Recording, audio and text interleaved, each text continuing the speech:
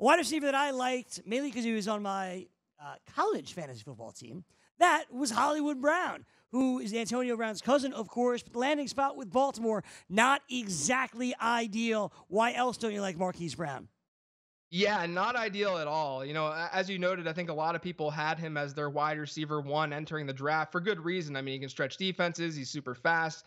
He's a great wide receiver. But he landed with Baltimore, and Baltimore has Lamar Jackson under center.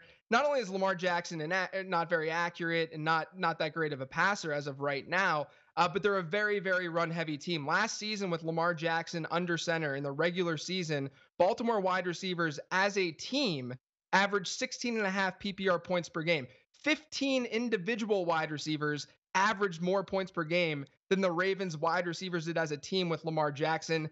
That alone says stay away from these wide receivers. I don't want anything to do with Marquise Brown.